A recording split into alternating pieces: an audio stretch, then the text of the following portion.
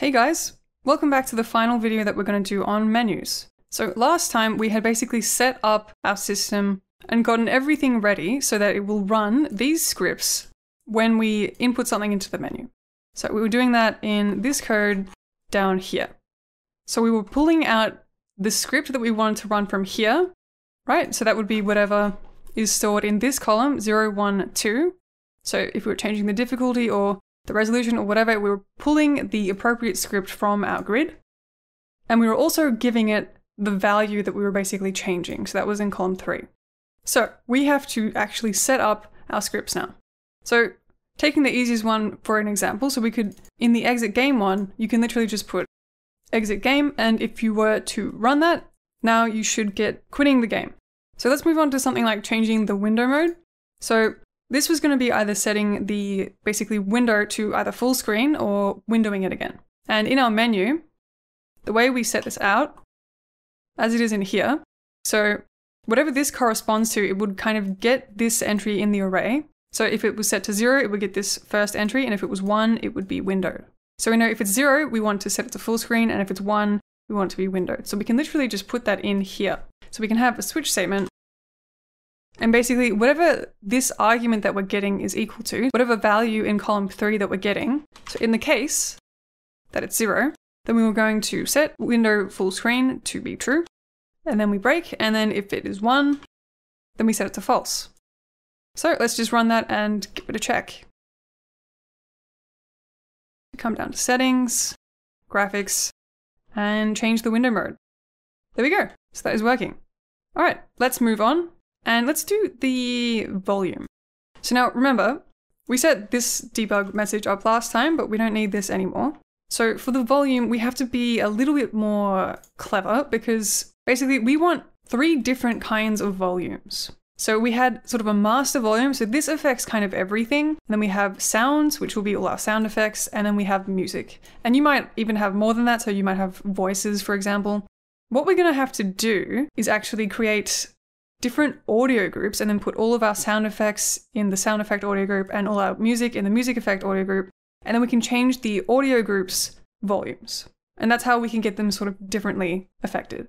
So to do that, you're going to need, first of all, a few sounds. So I have a few sounds already in my project that I put in. They're actually the exact same sound, but I'm going to put all of them into different audio groups so that I can test it.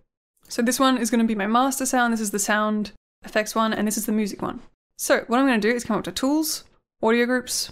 And so by default, all of your sounds are just going to be placed in this default audio group. So if you never touch this in your whole project, all of your sounds should be appearing here.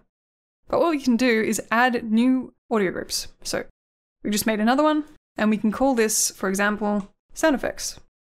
And I'll add another one and call this one music.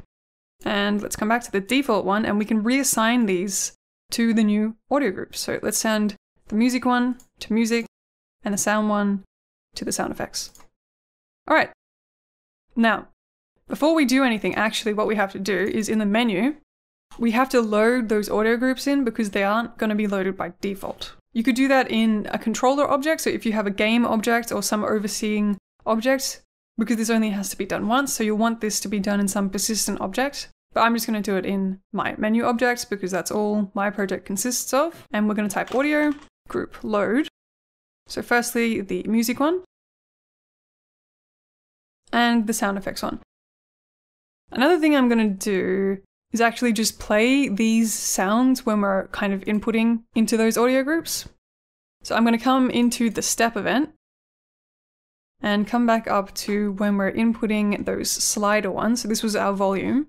And what I'm going to do here is, depending what option we're selecting, that is going to correspond to what type of sound I'm going to want to play. So if I'm on that one, on the master one, then I'm going to play the master sound. If I'm on this one, then I'm going to play the sound effects one and the music one. So I need to get this first, and then I'm going to use a switch statement.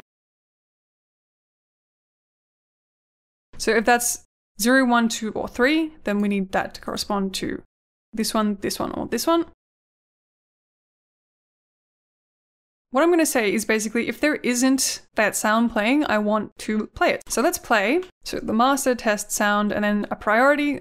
I'm not going to worry too much about that. You can set priority for the sounds, which basically just means if there's multiple sounds playing at once, it might prioritize the highest sound. But I'm not going to worry about that. I'm just going to put 1. You can put any number. And I'm going to say, no, I don't want it to loop.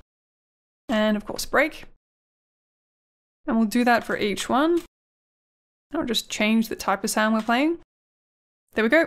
But at the moment, this will play at every single step that we're hovering over each of these options. In the menu, so that's going to play lots and lots of sounds every step. That's not what I want to do. It's going to be very hard on the ear. So what I'm actually just going to check first is if it's not already playing the sound, then I'll play that sound. So if audio is playing, so if it is not playing, then I will go ahead and do this. So I'll just put that for all of them as well.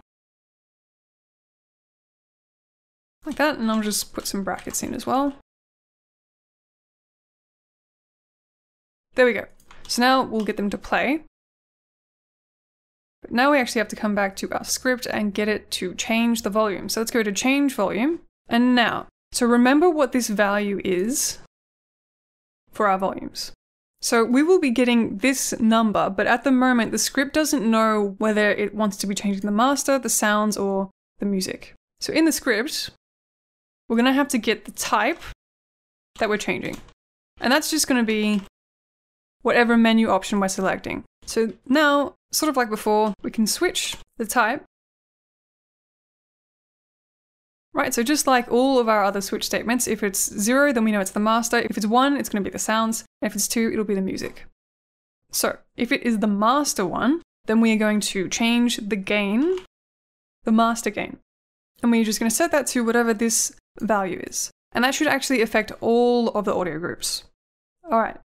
And then for case 1, so remember that's the sound effects one, then we are going to change the gain of this specific audio group. So our sound effects audio group. So we give it a volume, and this time means sort of how quickly it's going to change. And this is the change in milliseconds. So if I put 10 here as the argument, it would change that volume over 10 milliseconds. I just want it to change instantly, so I'm just going to put 0. All right, and now same thing for this one, but instead of sound effects, we're changing the music. All right, now if we run that, and let's come over to our audio. If we hit enter, we should be hearing that sound.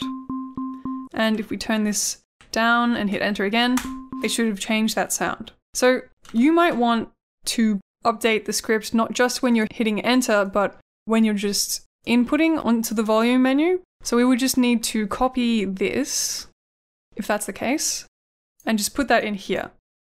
And then you'll get it to change whenever you change the slider at all. So it should change that sound anytime you change the slider. All right, so that is it for the volume.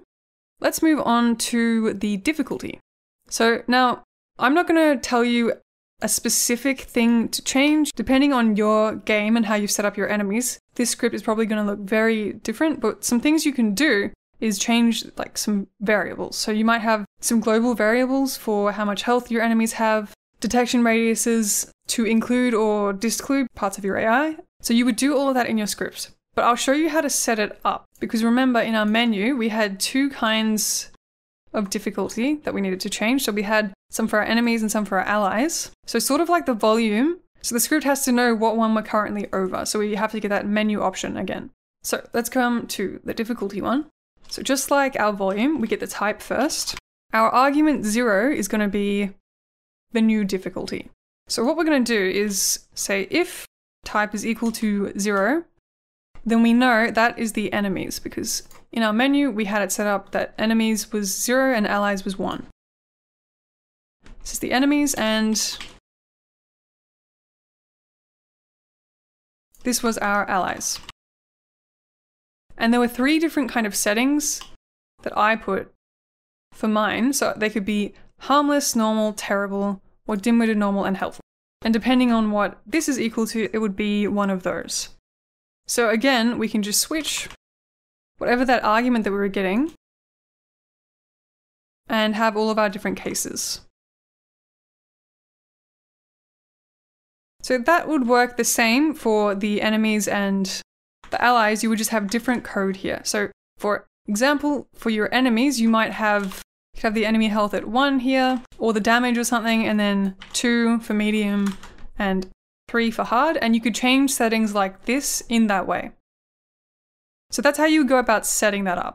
All right, let's move on to the resolution. So this should be our last one. So I had these resolutions here, and you could sort of access the values that you put in here, or you could add an additional column that just had the hard numbers, but at the moment we only have them as strings, so we could do it in the same way that we've done the full screen. So remember, we had here, basically depending on what this was equal to, then we knew that it would change it to this, this, this, this, or this. And I'm just going to do it that way because that's probably the simplest to understand. So if it's 0, it will be this. If it's 1, that one, 2, 3, and 4. So we can just switch based on whatever argument 0 is and set up all of our cases. And then we just have to change the window size. So we just change it to a specific width and height for all of them.